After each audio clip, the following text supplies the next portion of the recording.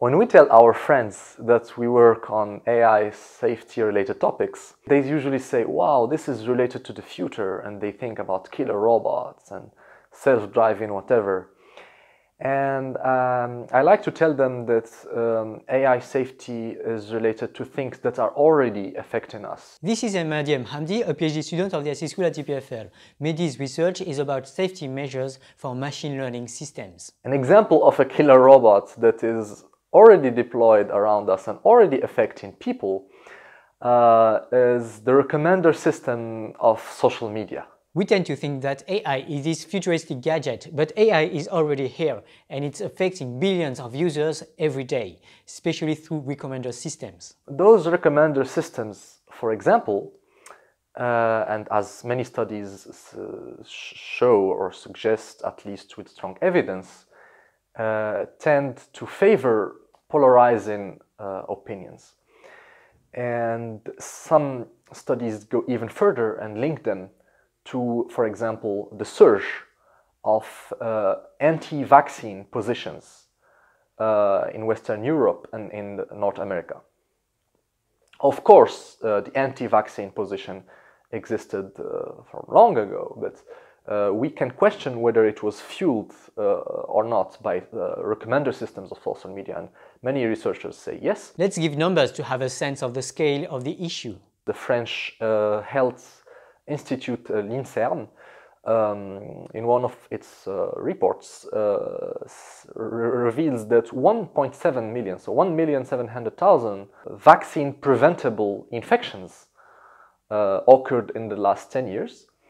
Of course, this is not necessarily always related to social media or anti-vaccine conspiracies. And in the US alone, some report that up to 1,500 deaths per year are due to vaccine preventable diseases, such as measles. AI recommender systems are arguably already a matter of national health in developed countries. So that's why I like to tell my friends that the AI safety I'm working on is the one that is already killing us, not yet the one that is to be deployed. Of course, if we solve some of the problems related to this already deployed basic, very primitive form of AI, that is a recommender system, we would have a better hope to be prepared for the upcoming, more developed forms of artificial intelligence. So AI systems may be highly influencing the health of the people, but what does this have to do with AI safety? Say that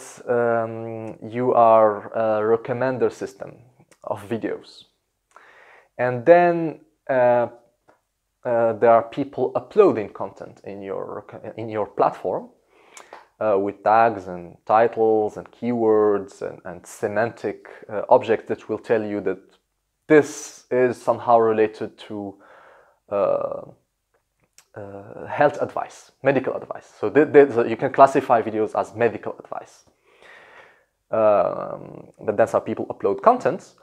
And when I look for medical advice for children, your recommender system would suggest something that it thinks is relevant to me.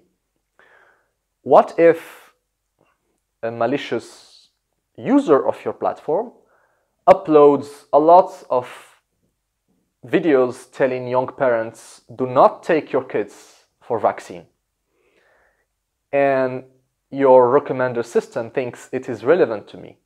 If I'm exposed to this kind of content on a regular basis, it is very easy to make me convinced that maybe I should not take my kid for a vaccine. This example is part of a more general framework known as adversarial machine learning. Exact. So this term, adversarial machine learning, is well covered in the last maybe three years in the media, but mostly on one side of it. And adversarial machine learning has at least three sides. So what's the first one? The first one is what we call evasion attacks.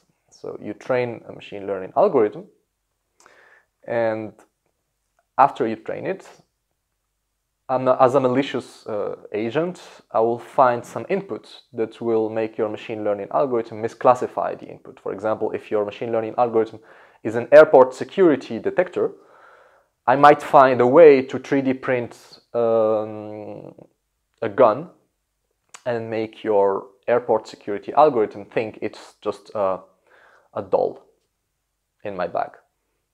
So I will have evaded your detection. So this is the most covered aspect of adversarial machine learning. What's the second kind of adversarial machine learning? There is a second aspect where I would query your algorithm to try to infer the data you used to train it. So and then maybe if you train it with health data, I would infer your patient's information, and that's something you don't want. This is called exploration attacks. I explore what you use to train your algorithm, and I would infer private or sensitive data of your patients, and this is something you don't want. This is mostly tackled by people who work on differential privacy, for example. What's the third and final kind? The third aspect is called poisoning attacks. So when you are still training your algorithm, I would inject bad data. For example, I would inject a video telling you vaccine is very dangerous, while vaccine is something that medical experts agree on their safety and their necessity. So I will inject this kind of data, or saying maybe some pseudo-medicine solution is very good to treat cancer, and label it as medical advice. So this is not medical advice. And try to push your algorithm to think that this pseudo-medicine solution indeed treats cancer. And for example, you would suggest it to other people looking for medical advice on your platform.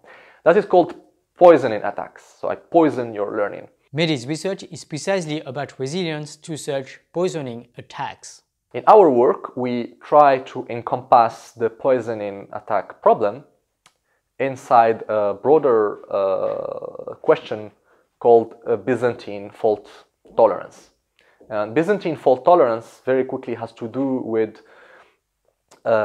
situations where you would like a group of agents, they can be humans or computers, come up with a common decision robustly, even though some members of the group are malicious or misbehaving. Now we will have an upcoming video on how to guarantee Byzantine resilience, but let's get back to the anti-vax example and generalizations of it. The research directions opens up way more important questions. So what is the best way to aggregate preferences, for example?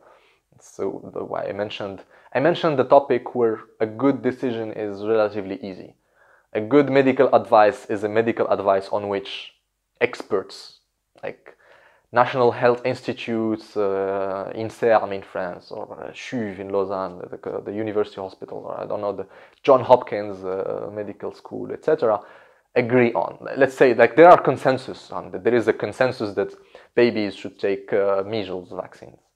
So this is an easy question. So like we know what is a good way to aggregate preferences, because there is a strong consensus between experts. This is a technically easy question.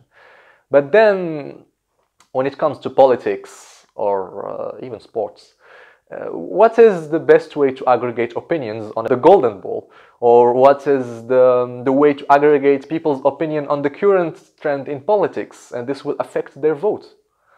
So those are really hard questions, and it boils down to social choice and preference aggregation, and an important question in game theory. There are more views on YouTube than searches on Google. People are more influenced by what they view on YouTube than by what they search on Google. And the thing that's even more